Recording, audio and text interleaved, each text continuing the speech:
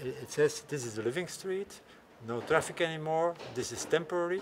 If you have questions or remarks, then let us know. Where have you just taken us? This is a street where people have redesigned their street. The only condition is there is no through traffic. In my first year as an alderman, as a deputy mayor, it's to give streets back to the people and let them redesign their streets. We did temporary for 2 months, for 3 months, and mostly in summer.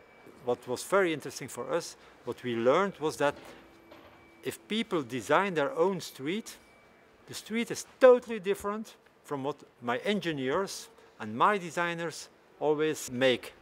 So it means that our designers and our engineers are thinking on a different manner than the people who are living in the street.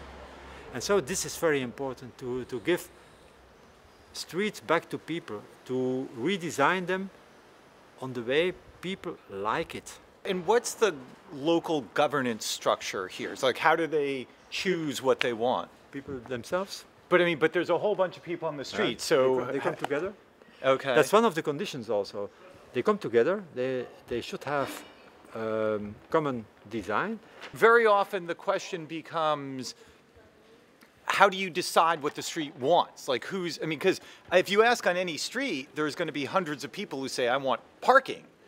And maybe hundreds who say, I want a place for kids to play. And how do you choose? I mean, those are the issues we're dealing with in New York now. The first condition is there's no traffic anymore in the street. Yeah, so you start, well, once you do that, okay. The moment there are no cars, design the street as you like it. As long as you have enough space on the sidewalk, I think he said 1.2 meters, you're allowed to remove a brick and then plant ivy or whatever you want there. And you see that these people have done that, and it's really amazing just what a little bit of space will do to increase the greenery.